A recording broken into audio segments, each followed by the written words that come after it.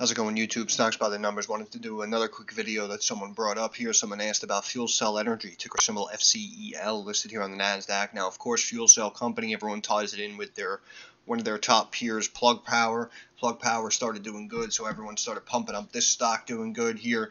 Back in, I remember it was, like November, December, they all started pumping it up. The stock climbed all the way up to, I don't even know. What are we looking at here? 29, 29.44, just absolutely ridiculous. And then immediately comes crashing back down to earth to about 6.5, tries to bounce up, and of course has really just been slipping ever since then. And this is why, again, you don't chase historic highs and you don't buy stocks for no reason, and obviously all that nonsense. But let's just look at FuelCell overall. Let's see what's going on here. So 223 a share, up 6 cents, 2.76% there on the day. Pretty close to the 52-week low there of $1.77. Now, the company has some good things, had some bad things going on. Right now, market cap little over $900 million. The company's still losing money per share, about 32 cents a share. You come down here, they only beat on the EPS side recently, missed the 3 of the last 4 quarters. It looks like they may potentially be turning it around, though, as you see here. The revenue, that's the problem. The revenue has been really bouncy and really inconsistent. And even though it was in the 30s, as you see here, high mid-teens, jumped up to north of 40, and basically kind of maintained that 40 mark, but has been slipping there for the last couple of quarters in a row. And of course, regardless of how much money the company makes, they still lose significantly more than they bring in. However, revenue sub 90 million, as you see, about 60, 70 million, and then boom, we have a pop up to about 130.5 million. So, definitely a good sign. However, again, the company seriously struggling on the profitability side. So, bringing in 130 million. Again, as we see here, we're looking at what was that, like 5 times? Yeah, like 5.5 times. Yearly revenue to market cap comparison. So not too crazy, not too crazy. But again, to put this in the list like we just looked at backed holdings or whatever it is, BKKT, on the short interest here, again, FinTel, we're seeing short interest percent of the float at only about 16.4%. That's what I mean. That's not too high. And again, for a company coming in with sporadic revenue, this is what's supposed to happen, right? This is what's bothering me about a lot of you new age investors. You guys, you see fuel cell or hydrogen companies or just an electric stock, and you think it should go to the moon just because of what the company's doing. That is in no way, shape, or form how this crap works, just to let you know in case you're new to the scene here. If you pull up companies like you look at your Walmarts, your Amazons, your Microsofts, even NVIDIA as of late, in my opinion, they took it a little too high. But the point is, you have to look at the consistent, steady positivity coming out of these companies that in turn results in steady, consistent growth on the stock. Right? A company like this is not going to go from $2.25 to $24 a share just because you like it or people should be moving to hydrogen cell cars or whatever the hell this company is involved in. Really doesn't matter because, again, we go back. Excuse me. Numbers do not lie. And again, you can see here, look at this. 21.7 million for the quarter. The company has been around for years and years and years. These are how small these estimates are, and then they miss by 35%, right? And then look at the next quarter, estimates of 26.27. The company comes in with almost 32 million, right? So they're just all over the place. Look at this, next quarter, 32.5 million. They come in with half of that. And then estimates north of 35 million, and then they come in with 43 million. It's just too unpredictable, right? And then they show, oh, you just made 43 million, so we'll put estimates up at 46 million. Oh, no, we did sub 40 million. And then, okay, we'll bring estimates down to 26.8 million for you. Oh, no, we did 37 million. So I honestly, personally, have no idea what's going on with this stock because I am seeing no consistency whatsoever. And again, just because it's been beaten up or short interest is increasing, that is not a reason why a company like this should be on your radar. Now, the one thing you have going for you is if you go all the way back here, basically since the bull dropped in 2022, going from that low to that high, you can see that we've kind of been in this downward descending wedge channel for quite some time, which technically is a bullish pattern. But again, you can see if we really want to bring out these lines here, this apex might not be hit until the end of this year, 2023, maybe going into 2024. But overall, it technically is a bullish pattern. long term, of course, and you have this quarter. I mean, look at how low these estimates are, 25.494 million, right? When the company posted, high 30s and 40 plus million in a quarter, now estimates are down at 25.4 million. So, this is what I mean. This is why I can't get hyped about a company like this, because you keep missing, so then they keep slipping down the estimates, and now you were bringing in 43 million. Now estimates are only 25.4 million. So one of two things are going to happen here, right? Either A, the company's going to come out, oh, we did 36 million. You thought, we were only going to do 25 million. Oh, okay, great. So I guess I can understand a short-term pop on that. However, it's probably not going to be consistent, so it's going to pop on the good news and then sell off when everyone takes their profits and get back into this range. Or, on the flip side, to be massively negative, estimates of 25.5 million. What if the company comes in with like 16 million again, and they miss by a mile? Right? What are you going to do? Just completely crash this down to new lows here, $1.20, $1.12? And that's what I'm saying. Something like this, a high short interest, people are talking about it online, something could happen. In my opinion, it is just not worth your attention. Look at this downtrend you have been in, again, for a year and a half, 16 months, 18 months, whatever it is. Meanwhile, again, you look at something like a Rolls-Royce that I brought to you guys here on this channel, ticker symbol RYCEY. You can see the stock was down at $1.20. Then it ran up to $1.88, $1.92, right? That's over a 50% move. You look at companies like SoundHound, STEM Inc. These were all companies that we said had growing revenue, look like they're growing, and they're showing consistency. These are the stocks you should own. They're all up 50+% from the first time we looked at them. And meanwhile, you might be sitting here holding a fuel cell, just waiting and hoping that this stock is going to get acquired, or all of a sudden, like, Tesla is going to team up with them or something. Of course, if something like that happens, the stock is absolutely going to explode, and it would be justified. But to tell me that the stock has been around for years and years and years and years, and again, look, we go back here, look, May 2019, reverse stock split, 1 for 12. We come back before here, December 2015, reverse stock split, 1 for 12. We fast forward to currently, and what do we have? We have a company that is inconsistently beating and missing revenue estimates here. Look, they came in line and slight beat 3 quarters in a row, and then you have a massive miss by over 30% on the revenue side, and then you follow it up with another 26% miss. Look at this. And then now you're up. Oh, but now you're down by 30, 40%. Now you're up again. Oh, I'm down by 50%. It's like, what is the point of me owning this stock? If literally every 3 months we can either beat revenue or we can just come in 40, 50% light and just go into a downslide and just sell off.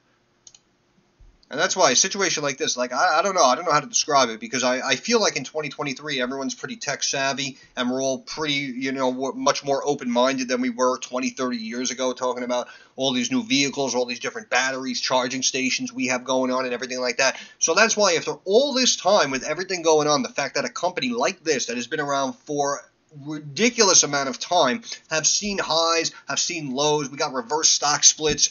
You're coming in, you're making over 100 million a year, then it drops down to 60, but now you're back up to over 100 million a year. It's like, with all this going on, you still can't find your footing. You still can't get your consistency going. That's what raises a red flag for me. So again, yeah, in the short term, could it pop out of this wedge and a potential short squeeze you guys are hoping for, good earnings, and the stock goes from 223 to 5? Yeah, great. Okay, it could happen. It could happen. But again, why not just look for better situations to where essentially you could say what's going to happen, as opposed to hoping that something could happen, right? So just looking at the inconsistency, something like FuelCell would not be a buy in my opinion. Seeing a short interest percent on the float here of 16.4% is not that high. GameStop was 106% or whatever the hell it was, right? That's 16%. So that's why I'm really not understanding what's going on here. We come back, we look at some of the news articles. What am I seeing here? There you go, 87 million. Okay, financing facility, very nice. Okay. Decarbonization hydrogen deal with Chart Industries. Let's see what's going on here. Climate company had said signed a memorandum of understanding with Chart Industries to combine their decarbonization and hydrogen technologies. Stock declined 15% ever since the year started.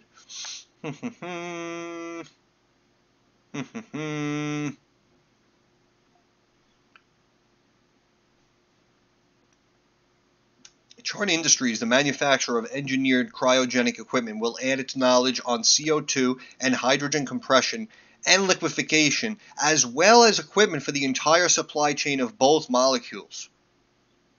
So what it sounds like is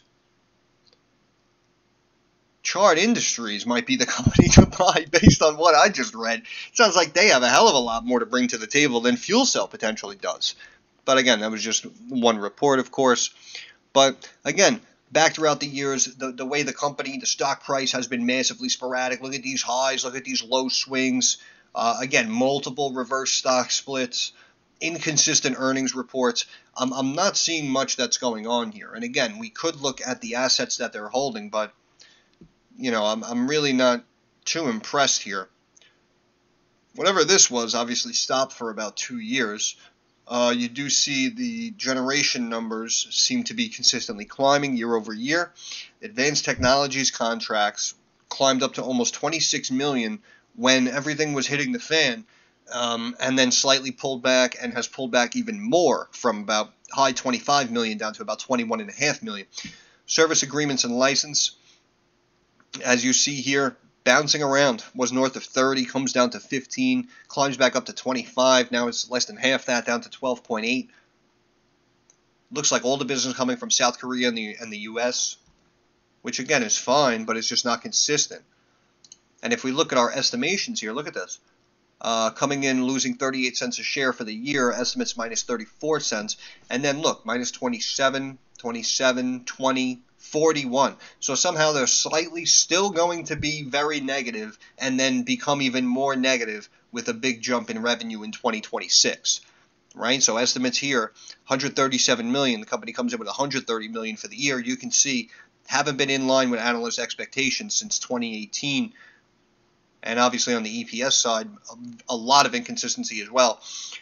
But again, you can see, look, now we're at, estimates were, again, 137 million. They only came in with 130. So now they got to lower estimates to 135.7 million, which is never a good sign. That's what I'm saying. So now we have to wait and see if the company comes in with these numbers. And then you fast forward almost 200 million, almost 300 million, over 400 million, and the company, again, is going to drop down and have an even wider loss off of that 400 million in 26 than they had off of less than 300 million back in 2025. So that's what I mean. Even with the company starting to rock and roll, expectations still aren't too high. And again, the fact that you can just consistently decrease in revenue for 5 years in a row and then somehow make the comeback, and now it's just like consistent up and up. Where's the downtrend again? We were higher, then we went lower, now we got higher again. How come the forecast might not be potentially lower? Right?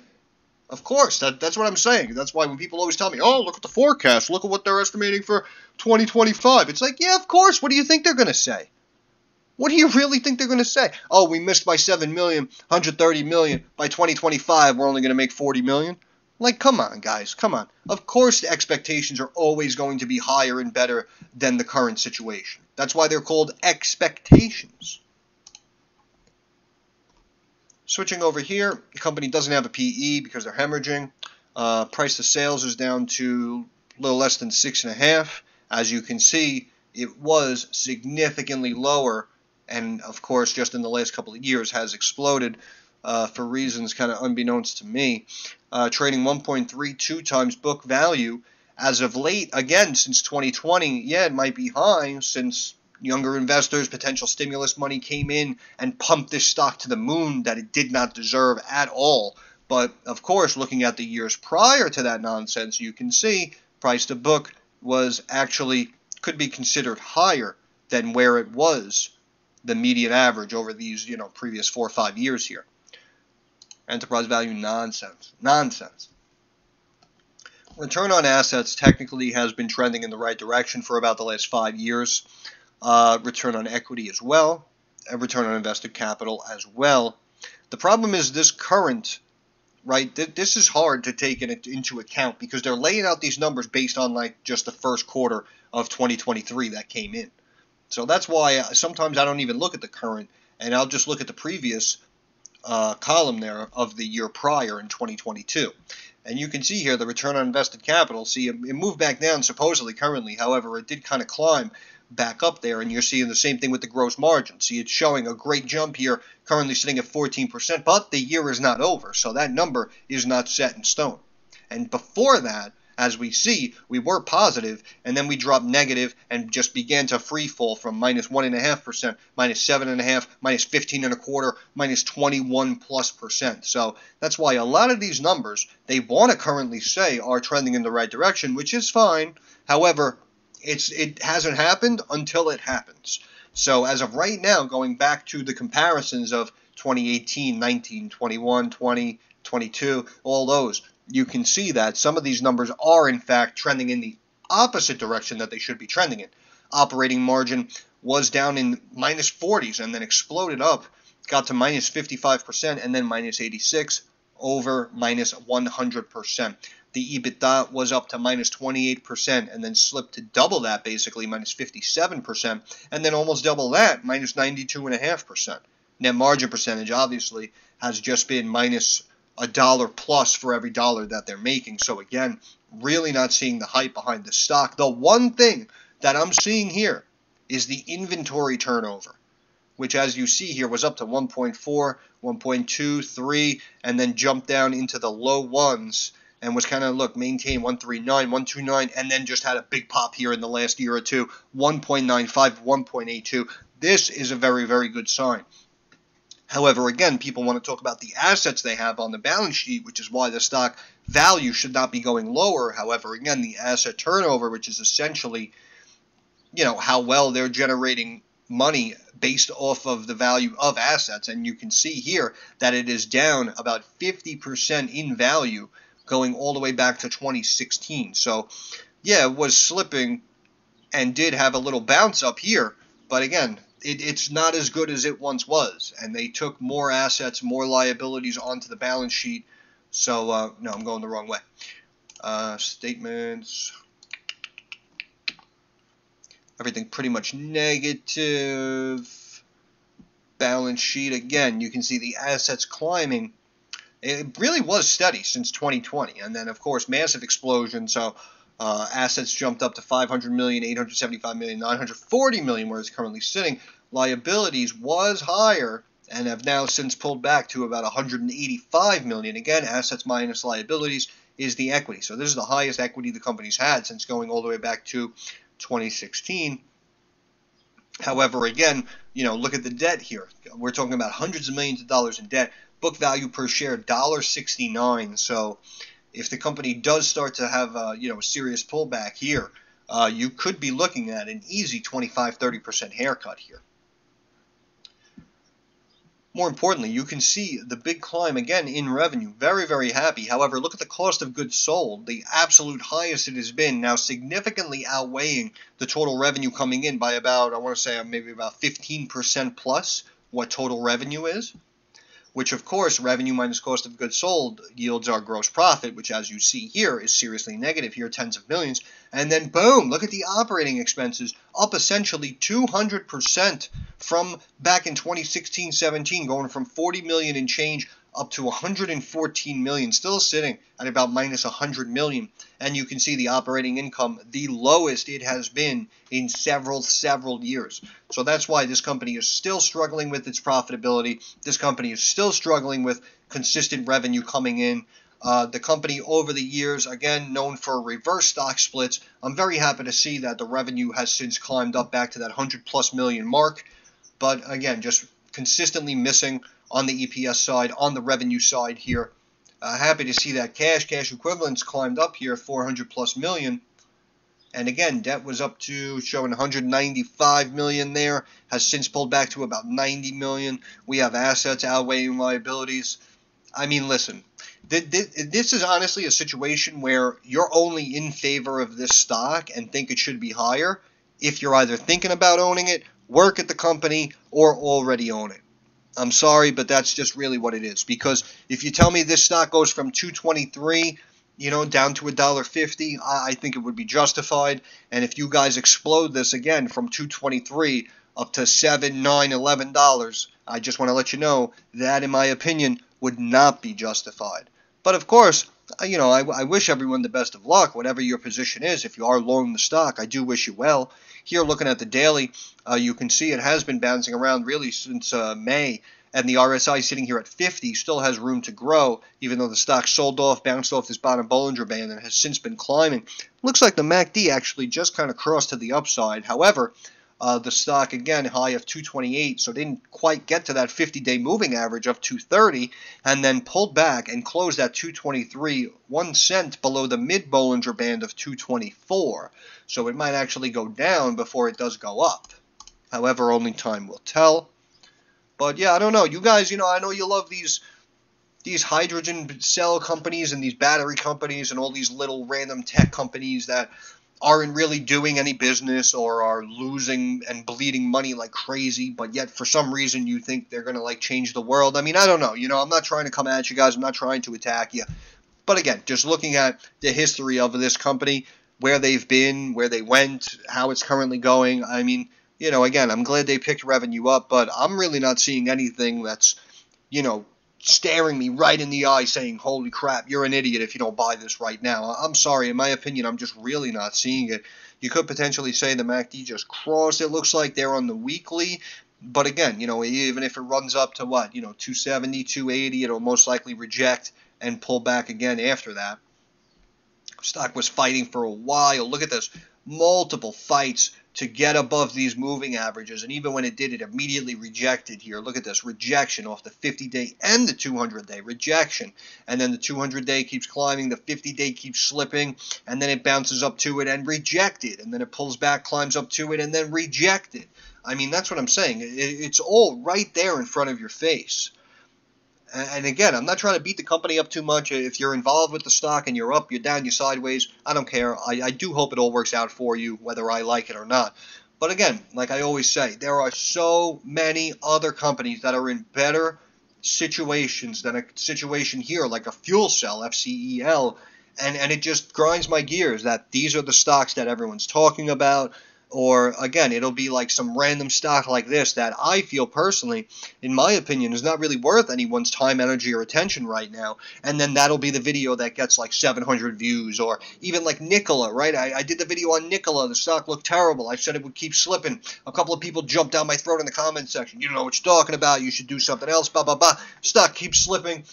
Hits new 52-week lows. I knew it was a piece of crap. Everyone's attacking me for basically saying it and calling it like it is. And then what happens? Can you believe that is my most popular video? The stock got 1,100 views immediately right out of the gate, just within a couple of days of me making the video. Still currently my most viewed video. And it's a piece of crap stock that doesn't deserve anyone's attention, that continues to hit new 52-week lows, and even though everyone jumped down my throat when I did the video, hit 52-week lows immediately after making the video, and that's what I'm saying. But these are the stocks that you guys are holding on to, hoping and praying explode to the moon and become the next Tesla and Microsoft or Google or Amazon.